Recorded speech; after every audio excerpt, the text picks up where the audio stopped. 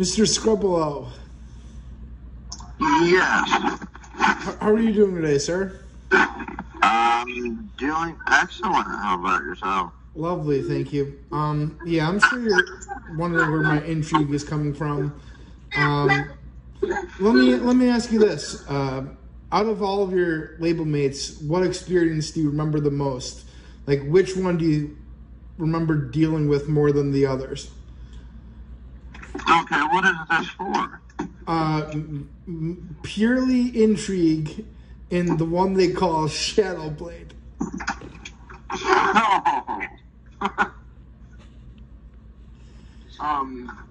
Listen, man, with the one they call Shadowblade, Yeah.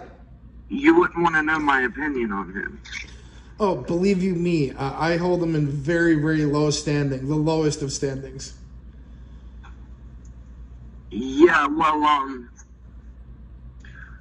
I can't find him. Okay, I can't find what profile he's in. Oh my God! Well, Mr. Skrubbalo, I've got great news for you. I have had very extensive dealings with him. He's threatened to murder me endless times. Like, I have had a real back and forth with this one guy. I'd be more than happy to relay it to you. Okay. Well, number one, he is an ex-label mate. Yeah.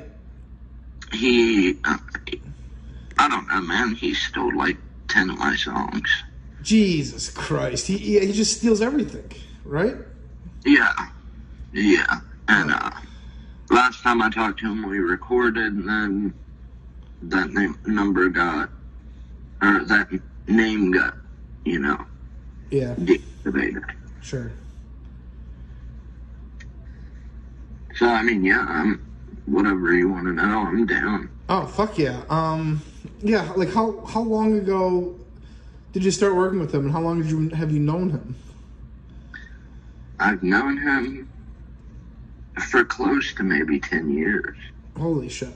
I've only known him for about a year and a half, and to be honest with you, in the beginning, I felt bad for the guy, and, I had a little clout, and he was trying to be a DJ, and I'm like, okay, man, well, I mean, I kind of feel bad for you.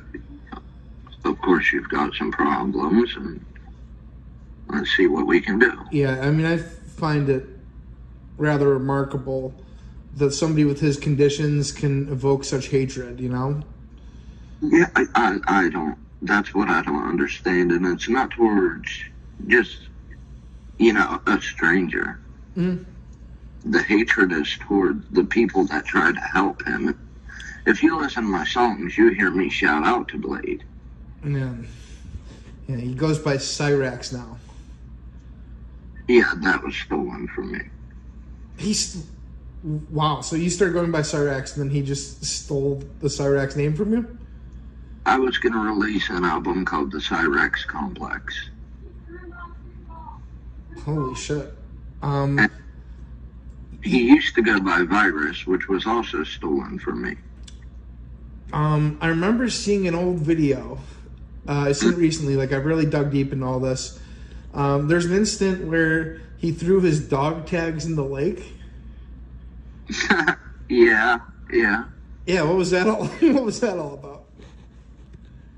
To be honest, he was with this crazy chick, and I don't know. They had drama. They thought they could make it better without me, and he thought his Linkin Park cover songs were awesome and whatever. And from what I recall, would that woman be Heather? Yeah. Fascinating. Yeah, but sorry, my attention was diverted for a second. No, you're good. Yeah, what got him to throw the dog tags in the lake again? Well, he thought he could do better without me. So why would he throw them in the lake, though? Well, they were a symbol of the label. That makes sense. That was a stupid question. And he kind of got mad, threw him in the lake, and said, fuck you, and blah, blah, blah, and then came back and apologized, and... I would have made him go back in the lake and dig out the dog tags, you know? Oh, I told him to, but yeah. But the song I'm looking for right now, it was stolen about a month ago. Unbelievable. It was if you hear the lyrics to listen, or when you see the red dot, we want your body drop. Me. Yeah, I caught him in the song "The Life You Lead." He stole every lyric word for word from some generic songwriting website. It's unbelievable how much this guy steals. Man, can I call you back when we finish this conversation? Yeah, absolutely. Okay, thank you. No problem.